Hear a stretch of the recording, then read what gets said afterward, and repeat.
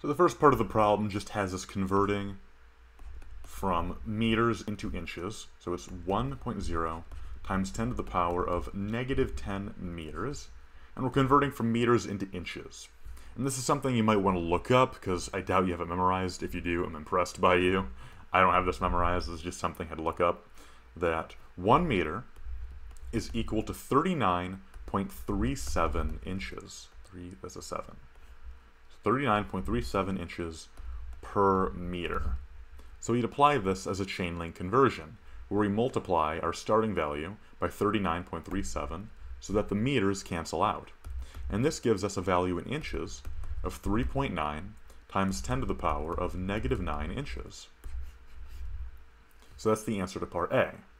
Part B asks us how many atoms are along a 1 centimeter line, which is basically saying that if we treat the diameter of the atom as a length, then how many atoms per centimeter. So we can kind of think of this as we're converting from centimeters into atoms.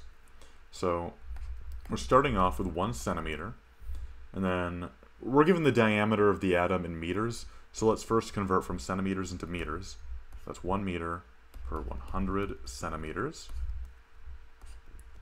And then we're told that one atom has a diameter of 1.0 times 10 to the power of negative 10 meters. So the centimeters cancel out and are replaced with meters, and the meters cancel out and are replaced with atoms.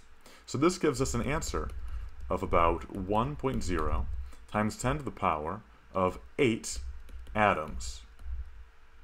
And that's the answer to part B. So that's it for this problem. I hope this video helped you out. If it did, please consider subscribing or donating to my Patreon, as that'll help me out in making more videos just like this. If you have a request for a future video, or a comment, or just a question about this one, leave a comment down below. And I hope you all have a lovely day. Bye-bye.